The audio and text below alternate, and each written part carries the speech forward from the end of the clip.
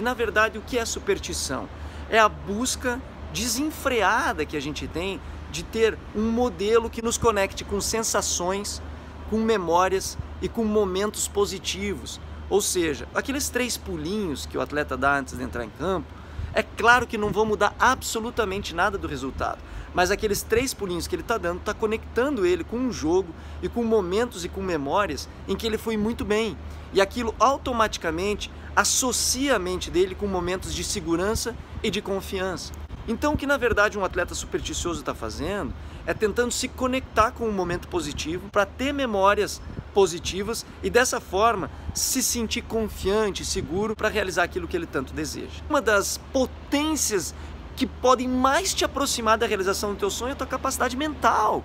São as crenças que você pode desenvolver e a estratégia e a mentalidade que você vai ter para poder aplicar o teu talento. Então muitos jovens não se atentaram para isso. Vou dizer para você, o que separa um jovem hoje da realização do sonho é muito mais mental do que técnico. E eu te dou certeza disso porque eu sei a diferença que é entrar no campo sem confiança e entrar no campo com confiança. O que é entrar no campo com estratégias mentais que me conectam com o meu sonho, me conectam com atitudes de alta performance, ou entrar no campo sem estratégia mental, sem confiança, sem segurança. Eu sei muito bem a diferença disso e vou falar para você, eu tive muito prejuízo na minha vida por não ter esse conhecimento.